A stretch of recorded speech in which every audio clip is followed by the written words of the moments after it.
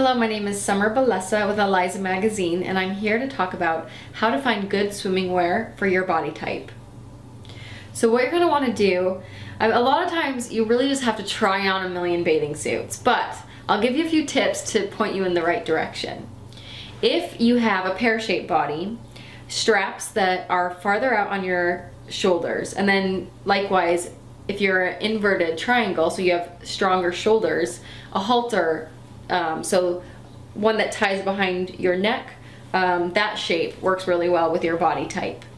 Also with pears, you don't want any detailing around the waist, like a ruffle that adds volume, but a skirt that skims over would work really well.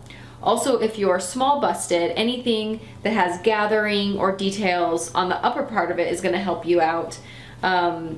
And then likewise, for people who are really thin or, you know, the ruler shape, details around the waist and details on the top help give you more of a curve. Now, if you are on the apple side of things, a great suit for you is kind of the Marilyn Monroe that has the ruching throughout. This hides any problem areas around the stomach and is really flattering. A black suit also, if you're concerned with weight issues, is very slimming. Black suits can be really great for most body types. If you're shorter, a lot of times a one-piece bathing suit that has some type of curved detail can lengthen you. Also, stripes are something to look at. When they go vertically, they'll help you elongate your body, and if they go horizontally, they help you add width to your body.